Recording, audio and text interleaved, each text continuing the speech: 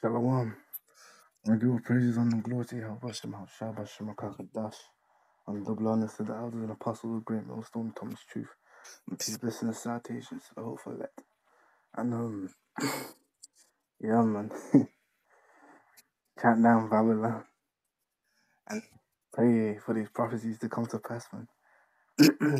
As the Lord gather these nations together, man, for the purpose of rising up and come up against Babylon or America, man. As the Apostle Gabar made mention, man. And I just found this video right here. Or should I say this short? Let me play it, man.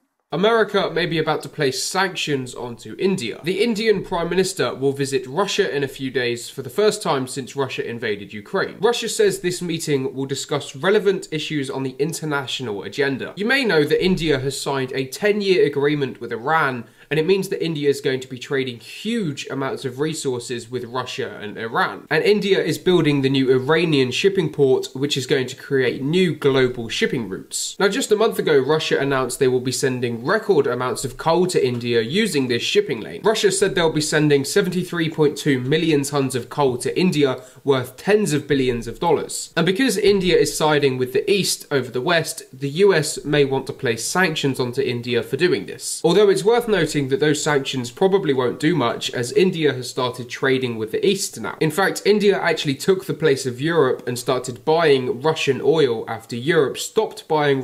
To watch the full video, you can... So there you go, man. And even then, those Indians, or should I say those East Indians over there, they're literally, they come from the line of Elam, man.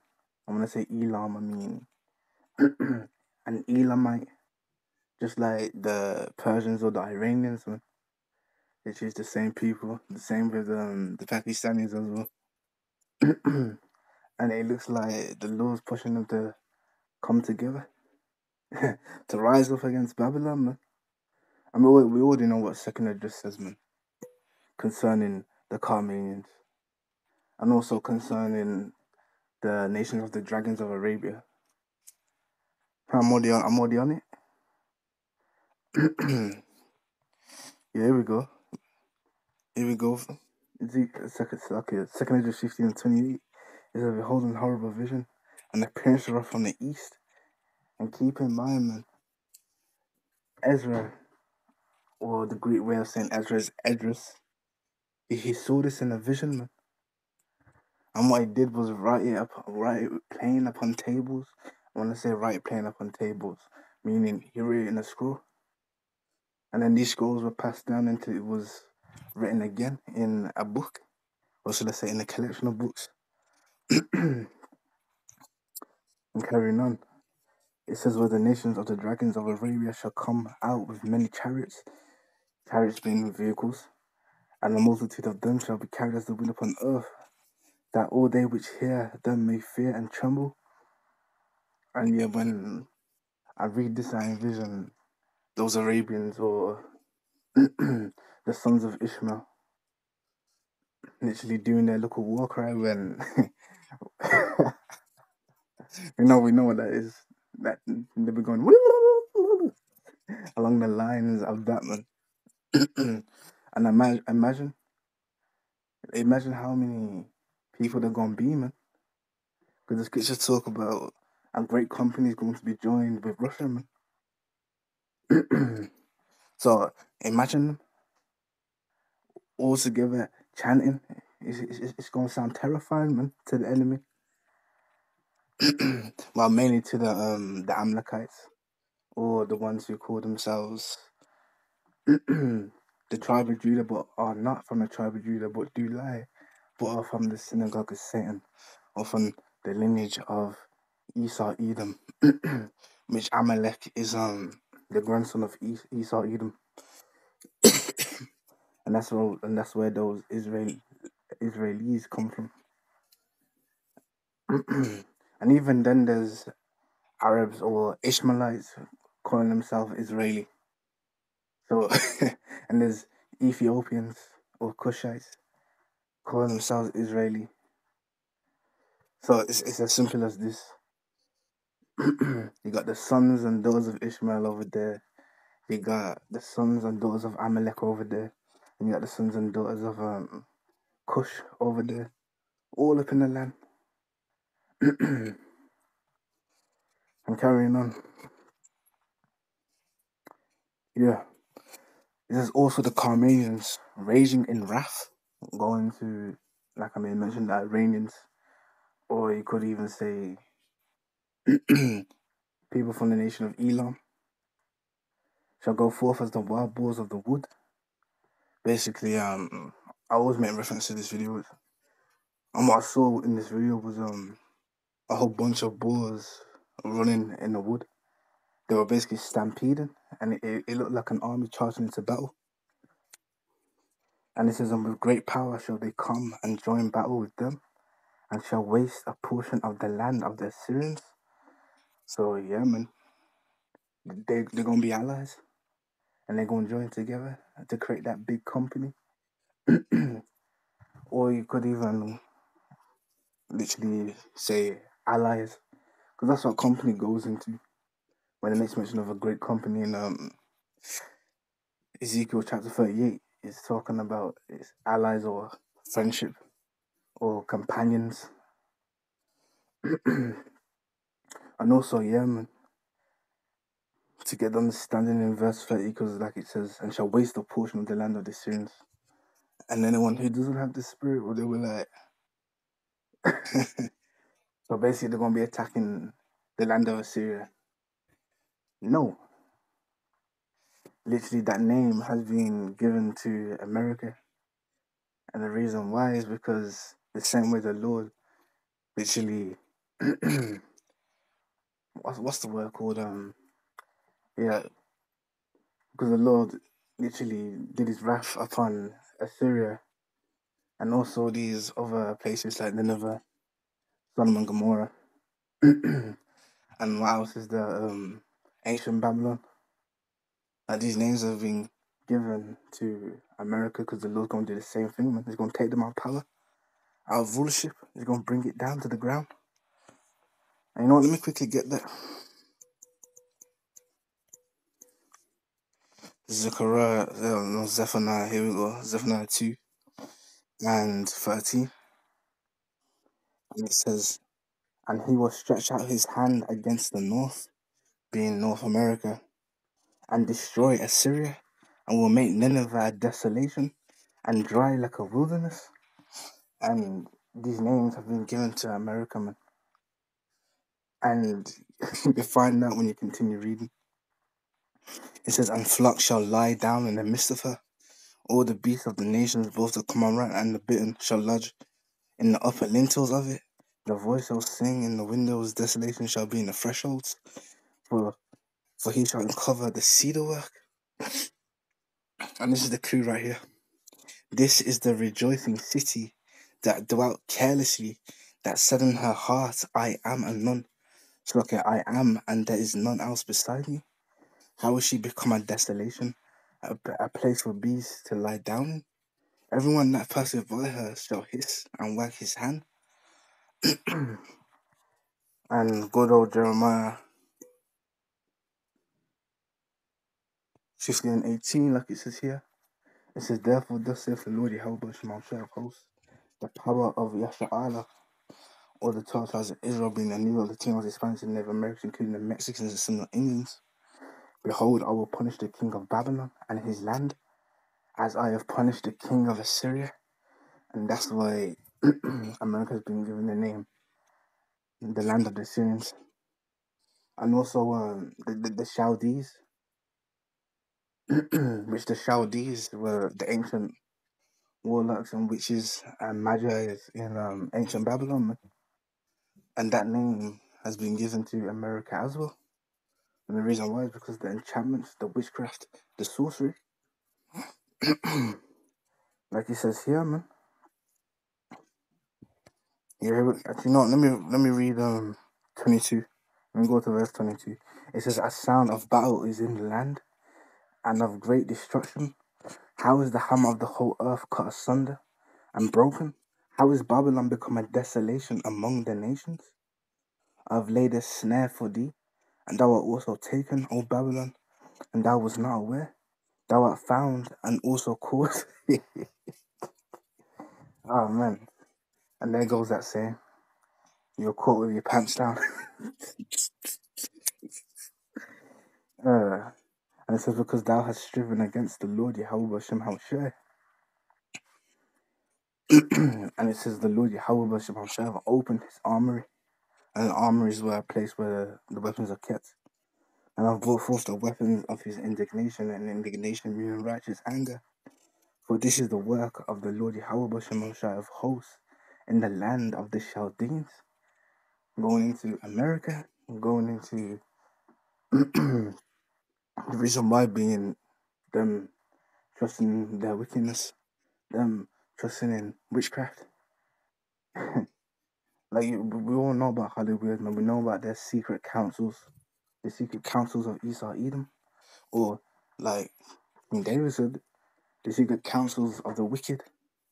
And just to name a few of them, everybody knows about the Illuminati, Freemasons, which Bishop Nathaniel was a part of. He's definitely a Mason. And then you got what's it called? Skull and Bones, the Jesuits, Bohemian Grove. More than likely, there's probably more than that. Because you know how Esau is, he likes to branch off and do his own thing. And yeah, man, in these secret councils, that's where they do their sorcery and their rituals. Like it says here, man,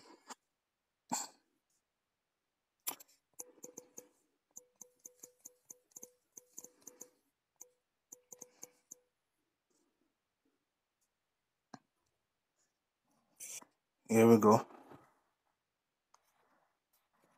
Isaiah 29 and 15, it says, woe unto them that seek deep to hide their counsel from the Lord Yahweh, Bashem Haushai, and their works are in the dark. And they say, who seeth us and who knoweth us? Yeah, they be doing these things underground. They be doing things where the common people don't go. And so they be buying up all this land so they can do these things in secret. And also, let me get this.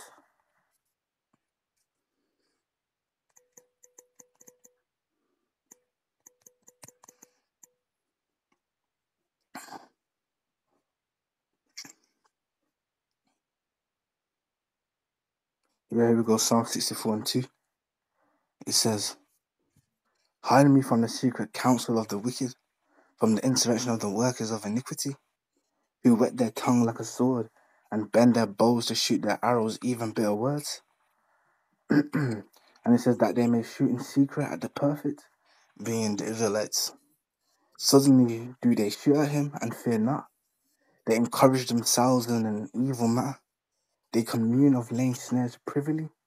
They say, who shall see them? So yeah, they lay out these little traps for Israelites to get trapped in and fall into. And it says they search out iniquities. They accomplish a diligent search, both the inward thought of every one of them, and the heart is deep.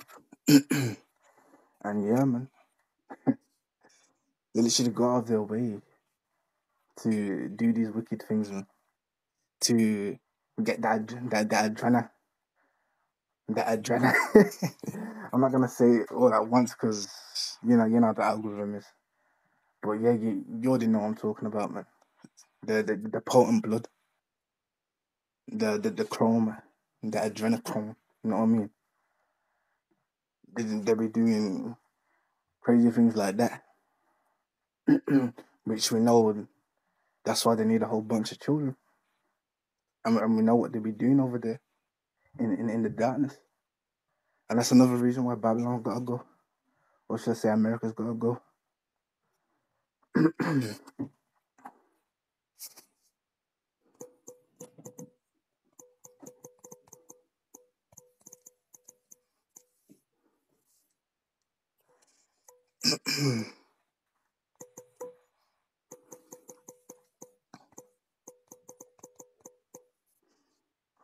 Come on, man. No, let me get something else, man. I'm trying to remember it, man.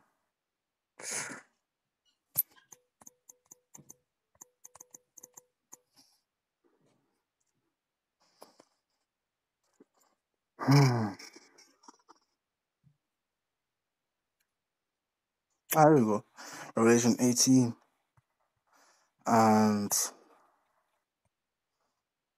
let me start off at 10. It says, standing afar off with the fear of atonement, saying, alas, alas, that great city Babylon, or America, that mighty city, for in 1 hour is thy judgment come.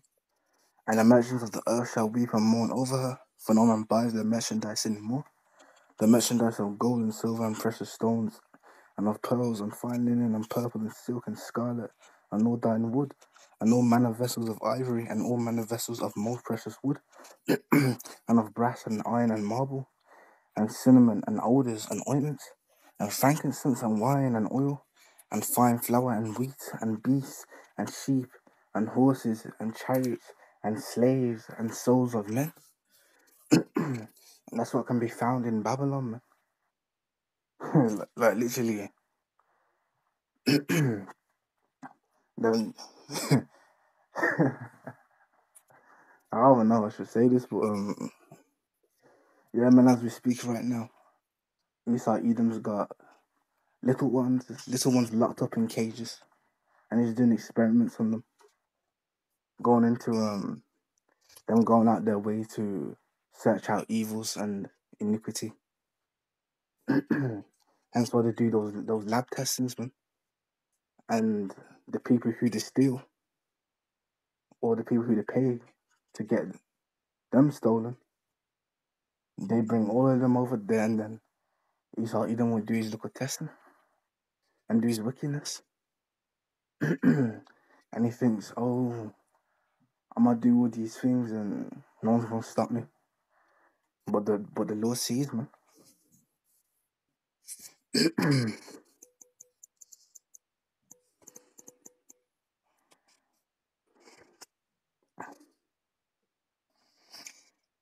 Here we go. Ecclesiastes 23 and 19, it says, such a man only the fear of the eyes of men, and knoweth not that the eyes of the Lord are 10,000 times brighter than the sun, beholding all the ways of men, and considering the most secret parts.